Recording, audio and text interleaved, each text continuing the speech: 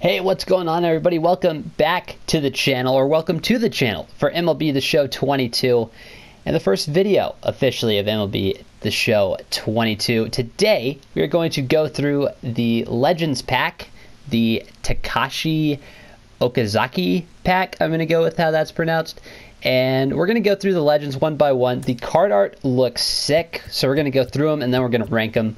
There's only 5, so this shouldn't be a super long video. This card art, I'm going to say this probably a couple times in this video, is some of the best card art I think we've ever seen. So this is a great job by the artist, clearly. Yeah, so we're gonna hop into it. We're gonna go from left to right, starting with Randy Johnson. Like and subscribe if you guys are new, by the way. We're gonna do a lot of these rankings. There's just too many to pump out in like one morning. So we're gonna start with this, and then like a pack opening, and then like the cover athlete stuff, and then we're gonna start doing some debuts and all kinds of stuff. We're probably going to stream throughout the weekend, so hit subscribe if you guys are into that kind of stuff. But first up, Randy Johnson, 93 stamina, 80 hits per 9, 100 Ks per 9.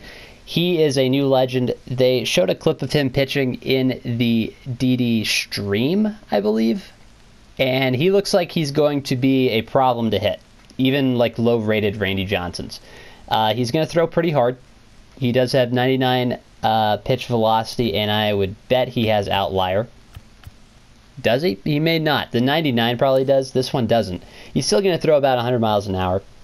His slider is going to be very difficult to hit with that lefty. Like, he was a side armor, and that is replicated in the game, so he's going to be tough to hit. He's got a slider, a slurve. Those are my two least favorite kind of breaking pitches to hit, but he doesn't have a sinker, so they did kind of bail us there. This is honestly a pretty good starting pitcher's card to start the year. Next guy up is Chase Utley, and this is a decent second baseman in my opinion. He's nothing crazy, but he's a pretty good starting second baseman to start the year. He's pretty well balanced. He's going to be a pretty good fielder for you. He's got 67 speed. He's balanced. He's not going to hit tanks. He's not going to hit for a crazy average unless you're pretty good at the game. He does, as I recall, have a pretty sweet swing, but his attributes are nothing crazy, although they're not terrible. 90 and 77 to start the game is not terrible. The power numbers are a little low, but also he wasn't really a power hitter in real life, so it's not a huge issue. 81 vision, you can get away with this early in the year. He's very well balanced. He's got 99 breaking up of double plays at second base ability. That's a hidden ability, if you guys weren't aware. But yeah, Chase Utley is here. Ricky Henderson is very solid. He's got pretty good contact across the board. 80 is later in the year. 80 is where you want the cutoff to be. At the beginning of the year, that can be a little bit lower. But this Ricky Henderson card is going to be very usable throughout the year. In ranked, he'll get outpaced, but in BR and events, he's going to be very good throughout the year. His power numbers are a little bit low, but again, 99 speed plays on any difficulty. His arm is a little bit low. The fielding is a little bit deceiving, I think, on this card, because 74 fielding is like okay. It's not great. It's not good, but it's like it's passable, you know. But with 99 speed, I think that elevates him more realistically to play like a mid-80s fielding, especially with the reaction being 84. His first step on the ball is going to be very good, so he's going to be able to flag down a lot of balls in the outfield. He profiles more as a center fielder, in my opinion, than a left fielder, but obviously you can play him anywhere in the outfield. I would keep him out of right, though, because that arm strength is tough. Next guy up here is Mickey Mantle. He's a switch hitter. He is probably the best hitter of the group, at least of the ones we have looked at thus far.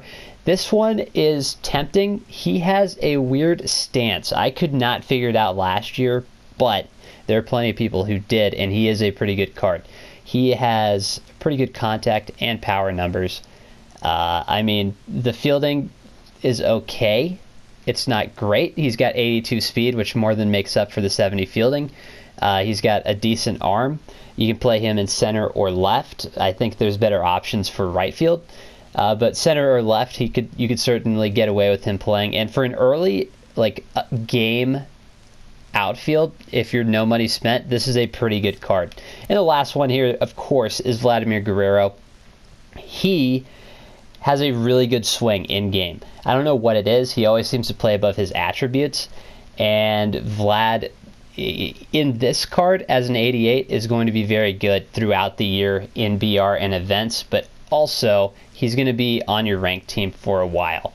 94 contact versus righties, 81 versus lefties. 76-70 power isn't crazy, but his swing plays a little bit better than that, in my opinion, or it has in previous games. I haven't gotten to use him yet. 60 fielding is tough. I'm not going to lie to you. You're going to have to play him in right. You're going to have to pair him probably with a pretty fast center fielder like a Ricky Henderson. He's not going to get to a lot of balls, but when he does, his arm is phenomenal. So just kind of keep that in mind. He is a very, very good card early in the year. So if we were going to rank these, my thought is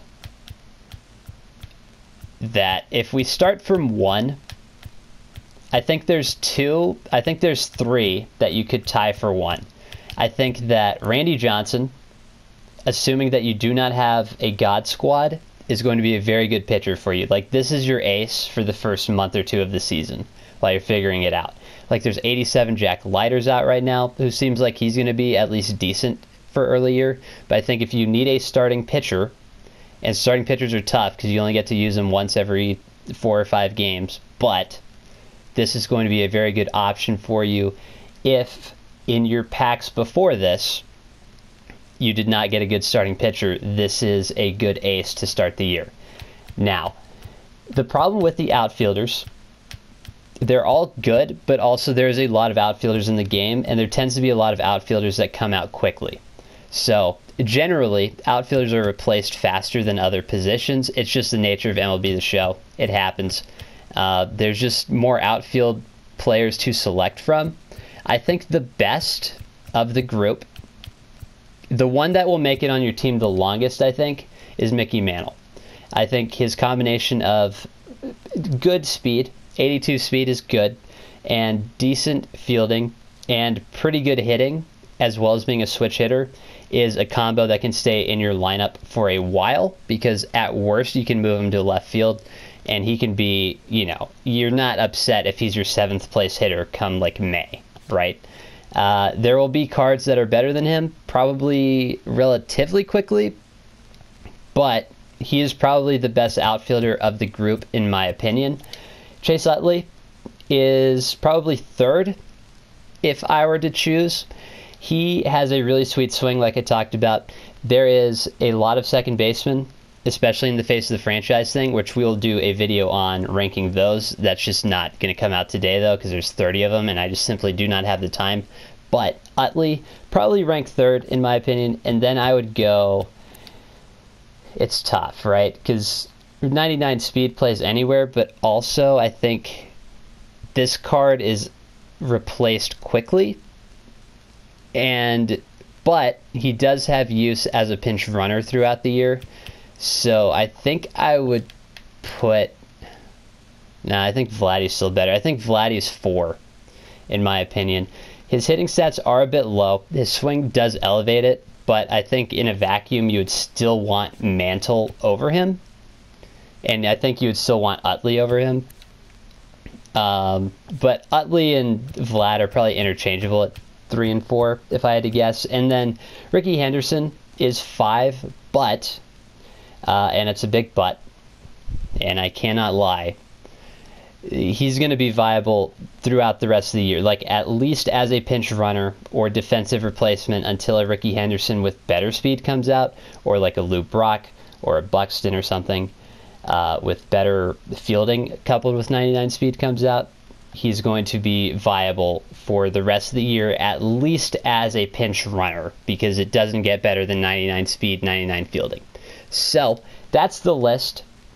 I'm going to rip a pack in the pack opening, so that's going to come out. That will probably already be out as you guys are watching this, so hit subscribe if you guys want to see that. I am probably... It's going to depend on the packs I get before it. I'm leaning towards Utley, personally, because I'm a big Chase Utley fan, which I know some fan bases are rolling over right now. Like, the unsubscribe and angry comments are happening, but that's probably who I'm leaning towards. But Randy Johnson is tempting. So yeah, that's going to do it for the video, guys. Like and subscribe if you guys did enjoy, and we'll catch you guys in the next one.